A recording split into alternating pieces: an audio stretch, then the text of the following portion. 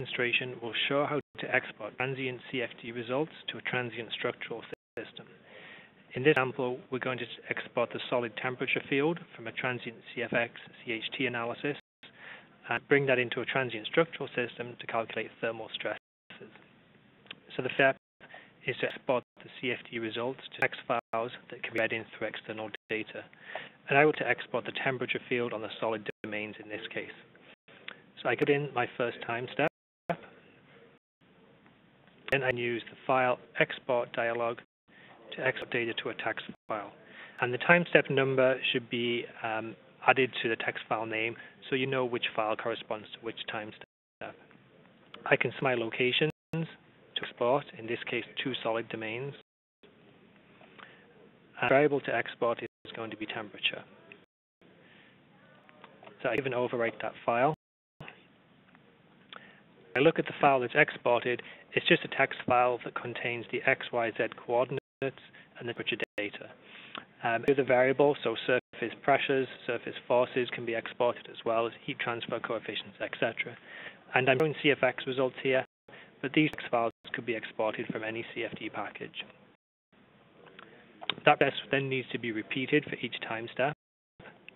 Run that manually though, a script can be used to loop over all the time steps and export these files, and a sample script is provided along with this example.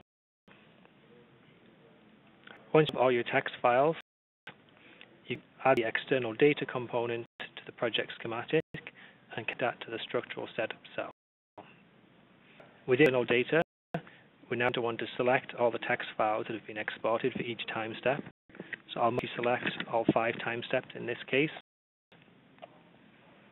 Then if I look at my text file, you can see that the actual data starts on line number 7. That's where I want my import to start. So if I multi-select these files, I can tell external data to start reading from line number 7. More data, it now needs to know what column A, B, C, and D correspond to in that text file. And I want to make sure I'm annotating these columns for all the files at once. I don't want to be repeating this process 5 times, because in a real case I would have many more than 5 time steps. So I select my 5 files here. Then in this table of files view, I can sort the columns by heading so that all my columns A and B and C are together. Now I can multi-select all the columns A, and when I do this, I need to make sure I'm clicking here on the number row, right on the left-hand side, so the entire row is selected. Don't select an individual cell. You need to be on the entire row. Select that row, then I right-click and say column A corresponds to the X coordinates. Now I need to repeat that for the remaining columns. So multi-select my files, sort my columns, select the column B's, right-click, and set my Y coordinate. Repeat that again for the last coordinate.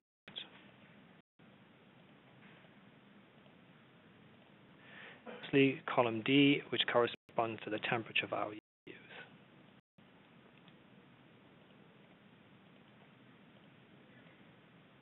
The now external data knows which column in this text file refers to.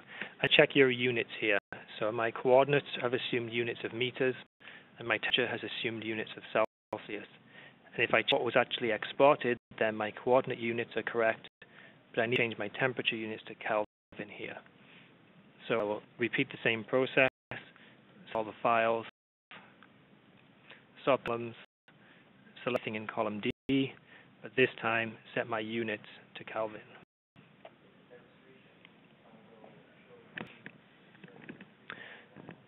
Before we go on to mechanical, I want to copy these file identifiers. So this file identifier points to the temperature value in each of the files for each of the time steps. This will be useful later to paste into mechanical so that I don't need to import each time step individually. So I'm going to select these file identifiers for the temperature value, which is what I want to import, and just copy those to the clipboard. Now update my external data system and open mechanical.